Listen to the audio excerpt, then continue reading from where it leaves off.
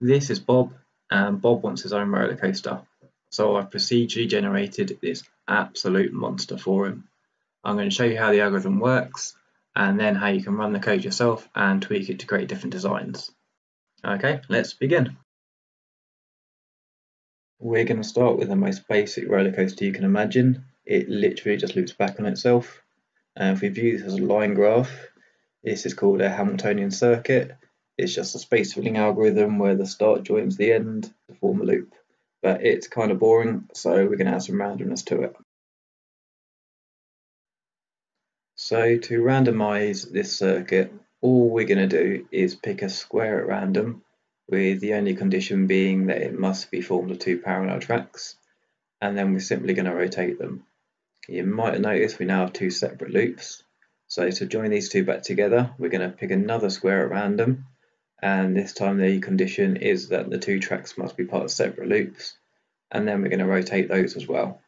And now we're back to a single loop. I'm just going to repeat this process with random squares, and I mean, you get the idea. Eventually we'll end up with a completely random track.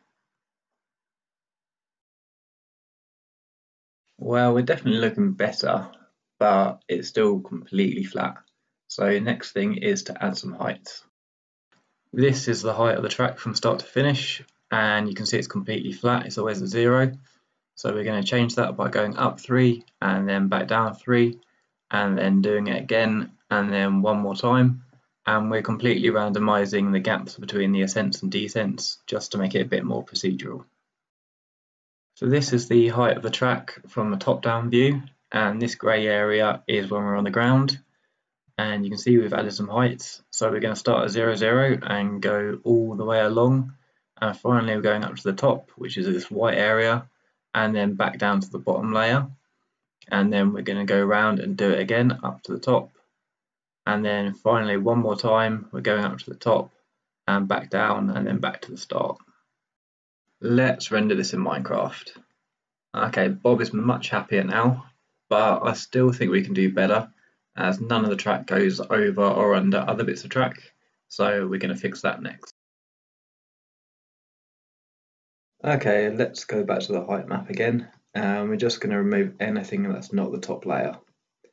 And then anything that's in between the layers, sort of going up and down, we're going to mark as blocked. Then we're going to choose a square at random, with the only condition being that half of it's filled with track and half of it's empty, and then just extend into it. Then we can continue this process, and eventually the whole lot will be filled. Okay, let's render this in Minecraft. That's looking much better. You can see tracks going above and under each other.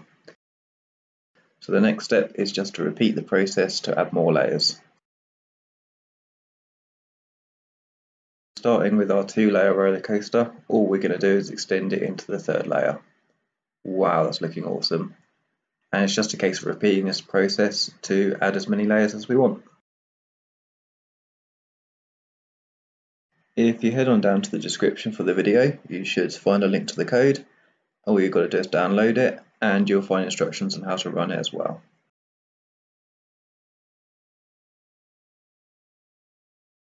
Once you've downloaded the code, you can start changing some of its properties, such as its width and depth, and the number of layers.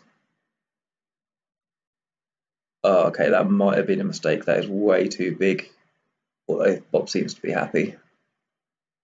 You can also change the extend amount, which is the amount each layer is extended by. By default it's 1, but we can change it down to 0.2. This is a standard of 1, you can see each layer is quite big, but down to 0.2 you can see each layer is a lot smaller. You're also of course free to edit any bit of the code, so I'd love to see what you guys come up with. Well, it looks like Bob's a lot happier now, although you could do him a massive favour just by hitting that like button. And I'd like to thank Herodestrian for suggesting this video. So if you've got any ideas, anyone, just hit me up in the comments, and don't forget to check out the code in the description. Alright, I think that's everything. Thanks a lot.